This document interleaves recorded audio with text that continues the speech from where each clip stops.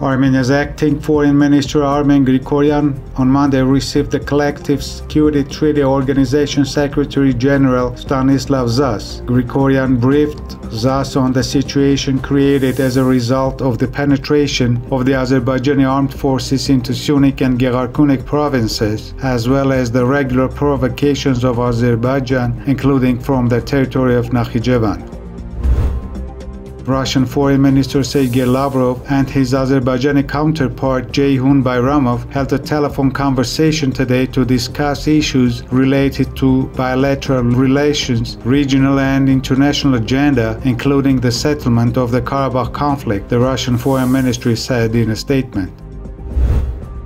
Russian armed forces are launching large-scale tactical exercises in the south of Russia from August 9 to September 15 with the involvement of the Air Force and the Black Sea and Caspian fleets. The drills will also be held at the Russian military base in Armenia. Belarus President Alexander Lukashenko has said that very soon he might be replaced by another person. He, however, has stopped short to name his successor. Armenia's State Revenue Committee has issued a statement warning businesses and individuals against attempts to illegally import goods of Turkish origin. The statement says that importers are trying to conceal the Turkish origin of the goods by removing the labels or using other illegal methods.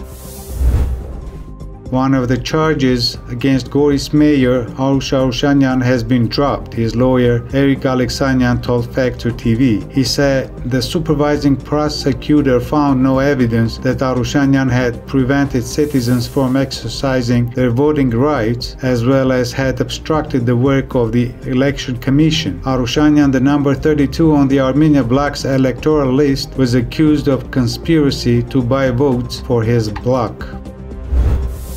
140 new COVID-19 cases were confirmed in Armenia on Sunday. 3 people died.